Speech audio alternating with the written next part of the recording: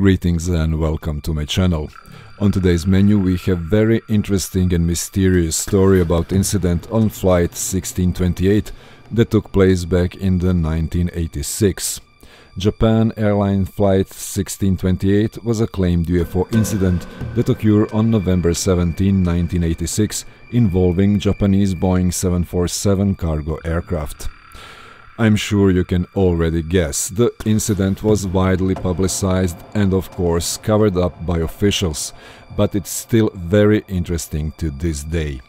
Before we start, please consider subscribing to my channel. It would also be awesome if you like and share the video and leave your comments on this case. If you have your own YouTube channel and you are looking for some copyright-free background videos, visit my other channel, Monarch Free Videos, and help yourself. Just subscribe and like, no need to ask for any permission. With that out of the way, let's find out what was going on with the flight 1628.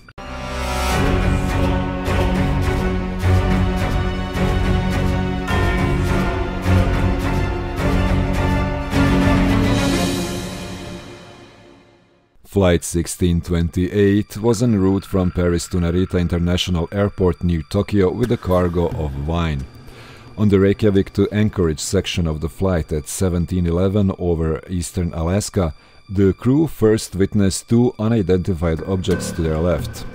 Those abruptly rose from below and closed in to escort the aircraft. Each had two rectangular arrays of what appeared to be glowing nozzles or thrusters, though their bodies remained obscured by darkness. When closest, the aircraft cabin was lit up and the captain could feel the heat on his face. These two craft departed before a third, much larger disc-shaped object started trailing them. Anchorage Air Traffic Control requested an oncoming United Airlines flight to confirm the unidentified traffic, but when a military craft sighted Flight 1628 at about 1751, no other craft could be distinguished. The sighting lasted 15 minutes and ended in the vicinity of Denali.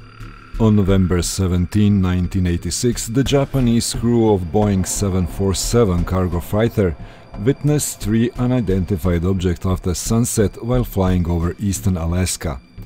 The objects seemed to prefer the cover of darkness to their left and to avoid the brighter sky on their right. At least the first two of the objects were observed by all three crew members. Captain Terauchi, an ex-fighter pilot with more than 10,000 hours flight experience, co-pilot Tamafuji, and the flight engineer Yoshio Tokuba. The routine cargo flight entered Alaska on autopilot, cruising at 565 miles per hour, an altitude of 35,000 feet. At 1709, the Anchorage ATC advised a new heading towards Talkeetna, Alaska. As soon as Flight 1628 straightened out of its turn at 1711, Captain Terauchi noticed two craft to his far left, at some 2,000 feet below his altitude, which he assumed to be military aircraft. These were pacing his flight path and speed. At 1718, the two objects abruptly veered to position about 500 feet or 1000 feet in front of the aircraft, assuming a stacked configuration. It is 3,000 and 5 Golf Mike, actually mid altitude, descend to maintain 1000. Army 72010, descend to maintain 2000, I got you loud and clear. In doing so, they activated a kind of reverse thrust, and the lights became dazzlingly bright.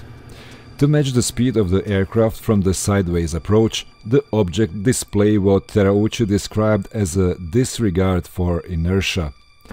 The thing was flying as if there was no such thing as gravity. It sped up, then stopped, then flew at our speed in our direction, so that to us it appeared to be standing still. The next instant it changed course. In other words, the flying object had overcome gravity. The reverse thrust caused a bright flare for 3 to 7 seconds, to the extent that Captain Terauchi could feel the warmth of their glows. Air traffic control was notified at this point at 1719, who could not confirm any traffic in the indicated position. After 3 to 5 minutes, the objects assumed a side-to-side configuration, which they maintained for another 10 minutes. They accompanied the aircraft with an altituding motion and some back and forth rotation of the jet nozzles, which seemed to be under automatic control, causing them to flare with brighter and duller luminosity. Each object had a square shape, consisting of two rectangular arrays of what appeared to be glowing nozzles or thrusters, separated by a dark central section. Captain Terauchi speculated in his drawings that the object would appear cylindrical if viewed from another angle, and that the observed movement of the nozzles could be ascribed to the cylinder's rotation. The objects left abruptly at 1723, moving to a point below the horizon to the east. Where the first objects disappeared, Captain Terauchi now noticed a pale band of light that mirrored their altitude, speed and direction. Setting the onboard radar scope to a 25 nautical miles range, he confirmed an object in the expected 10 o'clock direction at about 7.5 nautical miles distance, and informed ATC of its presence. Anchorage found nothing on their radar, but Elmendor NORAD Regional Operation Control Center, directly in his flight path, reported a surge primary return after some minutes. As the city lights of Fairbanks began to illuminate the object, Captain Terauchi believed to perceive the outline of a gigantic spaceship on his port side that was twice the size of an aircraft carrier. It was, however, outside First Officer Temafuji's field of view. The object followed information, or in the same relative position throughout the 45 degrees turn, a descent from 35,000 to 31,000 feet, and a 360-degree turn. The short-range radar of Fairbanks Airport failed, however, to register the object. Anchorage ATC offered military intervention, which was declined by the pilot due to his knowledge of a Mantell incident. The object was not noted by any of two planes which approached Flight 1628 to confirm its presence, by which time Flight 1628 had also lost sight of it. Flight 1628 arrived safely in Anchorage at 1820. It is 3,000 and 5 Golf Mike, actually amend altitude, descend and maintain 11,000. Army 72010, descend and maintain 2,000, I got you loud and clear. Captain Terauchi cited in the official Federal Aviation Administration report that the object was a UFO. In December 1986, Terauchi gave an interview to two Kyoto news journalists. Japan Airlines soon grounded him from talking to the press and moved him to the desk job. He was reinstated as a pilot several years later and retired eventually in the North Kanto, Japan. Kyoto News contacted Paul Stack, the FAA Public Information Officer in Anchorage, on December 24 and received confirmation of the incident, followed by UPA on the 29th. The FAA Alaskan region consulted John Callahan, the FAA Division Chief of the Accidents and Investigation Branch, as they wanted to know what to tell the media about the UFO. John Callahan was unaware of any such incident, considering it likely early flight of a stealth bomber then in development.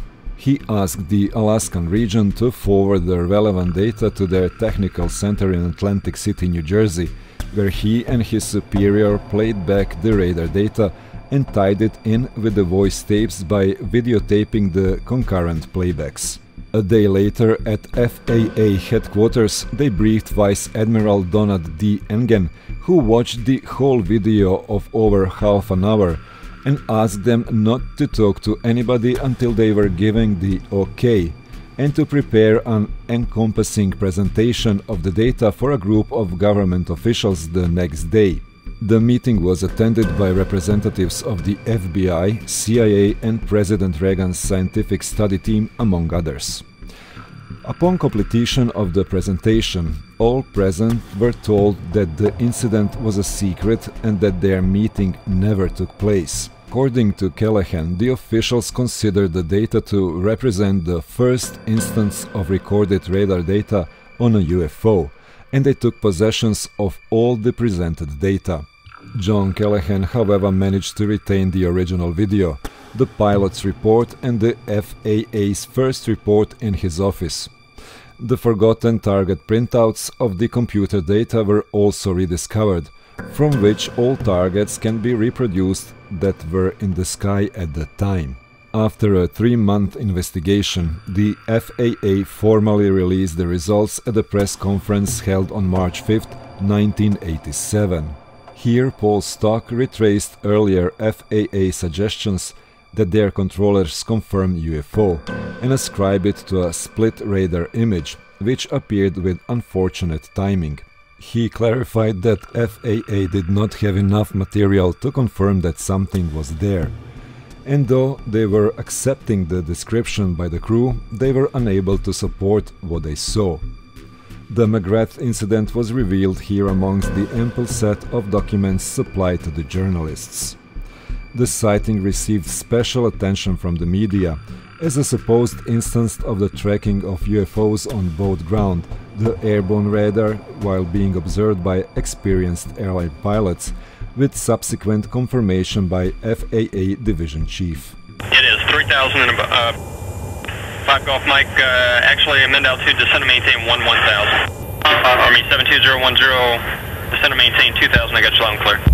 UFO researcher Philip J. Klass investigated the incident and wrote in his book The UFO Invasion that the FAA information reveals Terauchi to be a UFO repeater, with 2 other UFO sightings prior to November 17, and 2 more this past January, which normally raises a caution flag for experienced UFO investigator.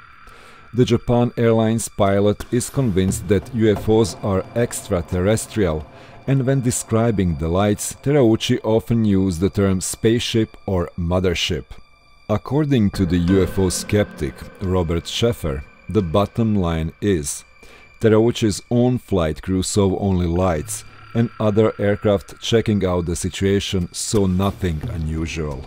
On 29 January 1987 at 1840, Alaska Airlines Flight 53 observed a fast-moving object on their onboard weather radar.